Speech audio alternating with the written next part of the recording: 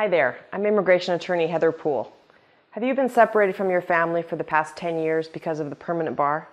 Have you served your time abroad after re-entering the U.S. after a removal order and having been stuck abroad that long? There may be a way to finally come back home again.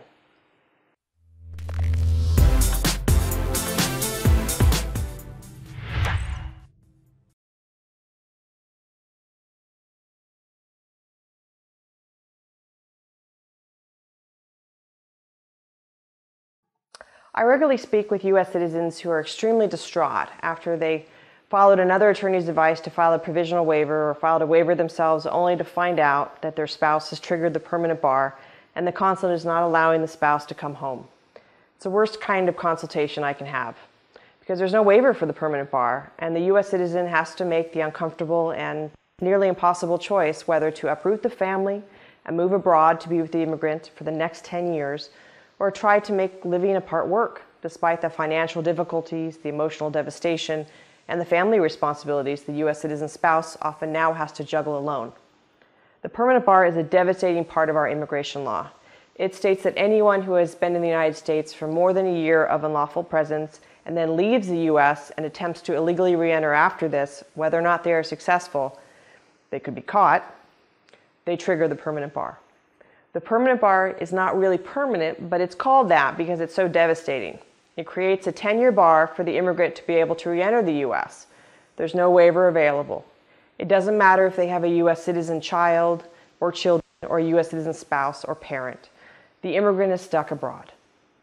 Another devastating impact of the permanent bar is that unlawful presence under the age of 18 counts for the permanent bar. That means kids who were brought here as children through no fault of their own by their parents, who return briefly to their home country when they are teenagers because their parents make them for a family funeral, for example, they trigger the permanent bar when they return to the U.S. The permanent bar can also be triggered by receiving a removal order and then leaving the U.S. and then attempting to illegally re-enter after that removal order. People do this when they're desperate to reunite with family or to keep their jobs so they can continue to support their families. However, it has the same devastating impact. They are stuck abroad for 10 years, no waiver. But after serving this time abroad, this long 10 years, couples assume that an immigrant visa can now be approved for the immigrant stuck abroad and there's nothing more to do because the 10 years has been served. Not true. Being able to come back after the permanent bar time has been served is still at the discretion of the federal government. The government will make you file an I-212 application, an application that is usually reserved for people who are trying to come back early following a removal order. The I-212 application for the permanent bar can be more challenging, especially if the couple has been separated for the last 10 years and the U.S. citizen has been able to raise the children on her own, for instance, without the financial support of the immigrant national who has been living abroad.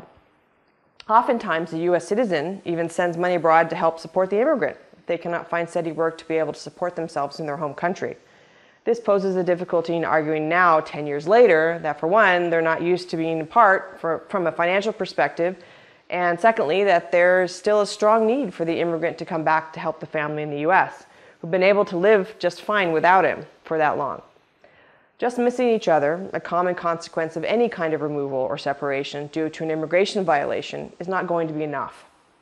So what do you have to prove to be able to have a fighting chance at coming back after the permanent bar has been served out?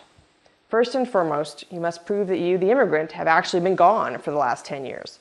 You've been outside of the U.S. for the past 10 years. There needs to be a paper trail proving that you didn't try to re-enter the United States or haven't been living back in the United States to wait out that 10-year period. Things like bank account statements, credit card statements, leases, utility bills, education bills, classes, medical records, or employment records can be helpful to prove that you've actually been where you said you've been for the past 10 years. Whatever you can find to prove that the immigrant has been where he or she has said that they have been for the past 10 years will be important to show as part of this application. Second, you should prove why the immigrant is needed to return to the U.S. If you are the U.S. citizen wife, for instance, sponsoring your immigrant husband for an immigrant visa, how has your life changed within the last 10 years without your husband? Has it gotten worse? For instance, from a financial perspective, have you had to ask for public assistance or welfare, take 2 jobs to make ends meet, lose one of your kids to the system because of your lack of ability to support your family without your husband's income? If you were relying on your husband's U.S. income to help you get out of this funk, Why should immigration believe that he will be able to find a job now with no connections for the past 10 years? Is that job offer realistic? The need for the applicant services in the United States. That's what you have to prove. Third, USCIS must want to grant you the waiver. It's completely discretionary. They need to like you, the immigrant. Have you used your spare time in the last 10 years to help others? Have you volunteered in your local community? Have you tried to better yourself by educating yourself or improve your skill set to be a functioning, contributing member of society? Have you been able to financially help your family? How have you reformed from your past mistakes and turned your life around? CIS will also consider when deciding whether to grant your petition how long you were previously living in the U.S., your family ties, responsibilities now, and whether you have a case currently waiting for you. If you have no way to immigrate back to the U.S., if your wife hasn't filed an immigrant visa for you yet, for instance, it may be premature to file a permanent bar I-212.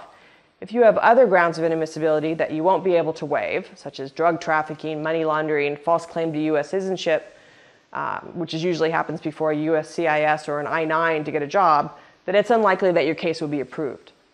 CIS is going to look at all of this too.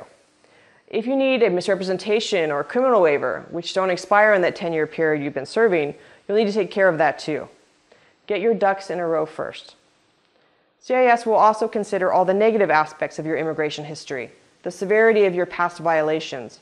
Use this opportunity to explain the reasons why you did what you did and why you would be unlikely to disobey immigration laws or any laws in the future.